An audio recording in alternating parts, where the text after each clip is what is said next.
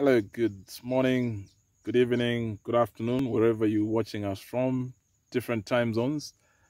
This is Mr. Panuka, and we are in the sweet pepper, crop. This is in the Shadenet, and if you do follow Panuka Farm, Facebook page, you do remember that at some point we actually gave you some, guidance on the efficacy of producing pepper in a shed net, and this is where we are. And I think at the time we provided that guidance, this pepper was still very young, but as you can see now, it's actually grown quite well. Look at that. And so you can actually see that even in a shed net, you actually get very good pepper. But of course, if you're comparing the productivity with that, which is in a full-blown greenhouse, I think there's a huge difference. But overall, excellent results. And you can actually see around here that it's doing very fine. Just there, and look at that. So it's pretty much doing very well, and I think we're generally happy with how it's coming up. So I think the trick is just to make sure that you take care of it just in similar fashion that you'd actually do with that which is in the greenhouse. And so you see that we've already done the trellising here. Very, very important. And as you can see here, pruning is ongoing, and then the winding, just make sure that it goes up, is also progressing very well. So we have quite some good pepper, looking good so far. And this is in the shed net. You can actually see the material that we showed you last time. Very, very tough net, and doing very well so far. So again, cheap is expensive in the long run, so try and avoid getting these very cheap nets. This one has been with us for 2 years now, and so far it's still going strong. So if you get this kind of net, I think it will do quite some good job. So try and take that into account and avoid just getting very cheap nets. Okay. So let's just take a walk here so that you appreciate. Look at some of the fruits that have already emerged. Look at that. So they're coming up quite very well. And more flowers are coming up. We've actually been harvesting quite a number of them as green in here. But we're almost tempted to let them, go and turn into red, pepper, as we wait for the other greenhouses to mature.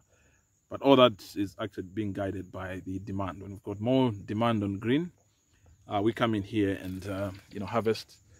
Otherwise, it's pretty much ready. If we're harvesting this all as green, then we'll be home and dry, which is what we've partially been doing. Okay. So these are some of the fruits that we have that are looking good so far. And generally, I think it's a good crop. So like we have previously guided, if you are short on finances for you to get a full-blown greenhouse, I think you need to consider having a shed net.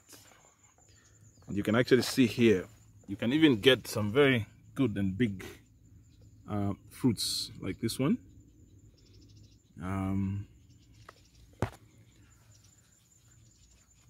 So this would be like a quarter of the price to put together compared to a greenhouse, and you can have a crop just as beautiful as this.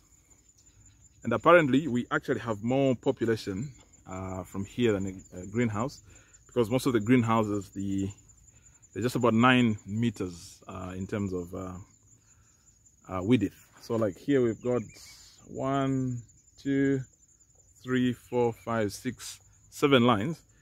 That translates to about 14 lines. So they've got 4 lines extra compared to a greenhouse where we've got about 10 lines, because we had to do 5 then by 2. So you actually have a greater number of or greater population in here compared to the population in the greenhouse. So yeah, so take note of those tidbits. And one other tidbit that you need to know, especially on the red and yellow pepper, is the fact that there's more demand for red pepper compared to yellow. So in the Zambian setup, I think even when you're planting, you need to do some kind of a 2-to-1 ratio in terms of planting. It's very difficult for your information to sell yellow pepper on its own. It's pretty much easy to sell red on its own.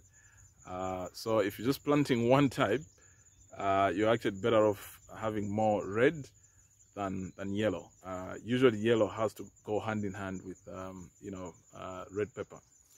But of course, again, in terms of overall demand, green pepper has much more demand compared to the red and yellow. But I think it also has to do with the issue of price. So people consume much more green pepper compared to red and yellow. So in terms of ranking, demand-wise, it's green, number 1. Then number 2, it's red pepper, and then the third one is yellow pepper. These other colors like orange, they're not very common in Zambia, though I do see a few stalls do sell them. So that's how this goes. But again, from a pricing perspective, you get twice the price from the red and yellow, given the premium that comes with the extra period it stays in the field compared to green. So that's how you play around with your numbers in terms of just productivity of red and yellow pepper. So you need to know some of these dynamics before you plunge into sweet pepper production. But generally it's a very, very good crop. Tough to grow. You've got to invest a lot of time and energy, especially in knowledge. It's very, very critical. The nutritional aspect, you can actually see, like, for hours they're looking all good now, because we have actually invested quite a bit of time into knowledge. Okay, so you see that we just did actually a diagnosis just moments ago, and all looks good. Still looking green, productivity on point. So that's very, very critical, but not the easiest of things to actually attain if you're doing sweet pepper production. So learn to visit other people's farms, invest a lot of knowledge. YouTube is a good repository of knowledge. Read and consult.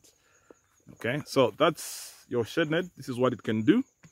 You don't necessarily need to go for a full-blown greenhouse. The Shadenet can still, deliver the goods. But again, invest in knowledge.